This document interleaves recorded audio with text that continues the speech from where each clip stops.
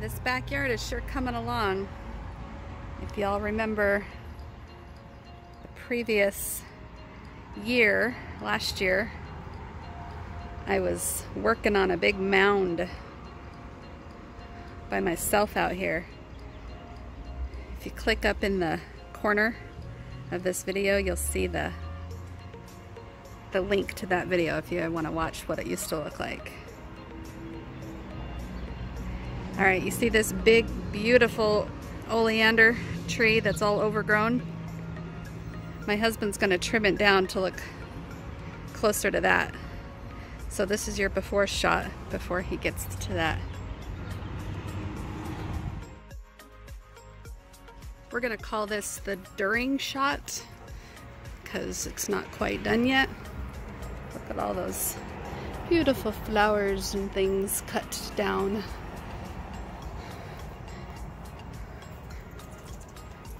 He pulled out this stump. You did all these things back here? All these trees that were growing alongside the house? We didn't get a before shot of that. But they kind of look like this over here. Yeah, but even that's true. That's what it looked like all alongside the other side of the house. There's my shed. Behind your shed. It's a jungle back here. Wow. We've got a lot of overgrown stuff.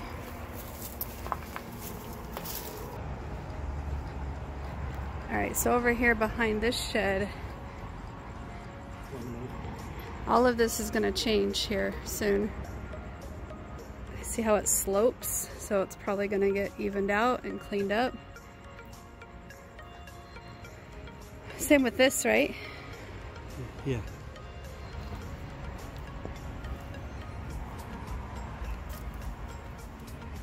And the goal was maybe to build something right here. So we'll see if I use this footage.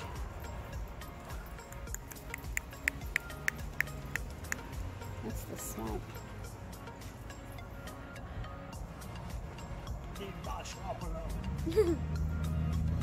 I want an alligator just so I can put it in the swamp. I want a pet alligator. And this is the after. We've got a lot of that cleaned up, but it's gonna get more cleaned up. Progress, progress. On the power and control wheel, there's a tactic called coercion and threats. Coercion is a way in which a man gets a woman to do what he wants her to do, or stop doing something that he doesn't want her to do.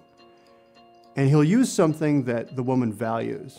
If you don't do what I say, then he's going to take some artifact that she has, maybe a family heirloom, and threaten to destroy it if she doesn't submit to him. So this is how threats and coercion work together against women. And this is how one of the ways in which he uses to get his partner to submit. Isolation is another tactic on the power and control wheel. And when I listen to men talk about isolating their partners, there's a lot of ways that they talk about going about this particular tactic. The ultimate goal is to keep her from hearing voices other than his. So he's got this way he wants her to think. He's got this way he wants her to feel, things he wants her to do. If she comes in contact with members of her family, her friends, they'll have other ideas about what she should be doing. And he doesn't want those ideas in her head. He wants his ideas in her head. So he finds ways of isolating her.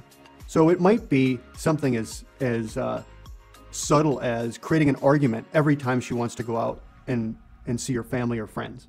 So that it gets to the point where it's just so hard to even go out that I just quit. I'll just stay in because I don't need another argument. I don't need a bunch of yelling. I don't need something broken. I don't need to be threatened. I'll just stay home. I'll just submit to avoid the consequence. It could be something like checking her cell phone. So she doesn't have any privacy. So her Facebook account, her email, her phone, all has to be She has to give him all the passwords so that he can look and make sure she's not talking to anybody who he doesn't approve of. All these things are this notion that if I can control how she thinks, then I can control her.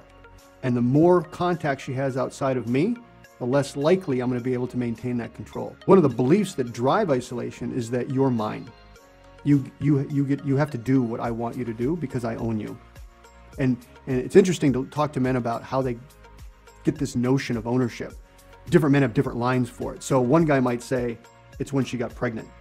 Another guy might say, it's when I got married to her. Another man might say, it's when she moved away from her family with me. They all have this different line that now she's mine. But once she's mine, now I get to control how she thinks, how she feels, and how she acts. And the best way to do that is to isolate her from anybody but me. On the power and control wheel, one of the tactics is male privilege. And if there's anything that drives all of this abusive behavior that we've been talking about, this is it. It's the notion that as a man in relationship with a woman, I believe that I get to dominate you, control you, use physical violence if necessary to get you to submit to me. Because literally the privilege goes right to the core of that man's identity. And he will fight for that, to hold on to that, as if he's literally fighting to hold on to himself.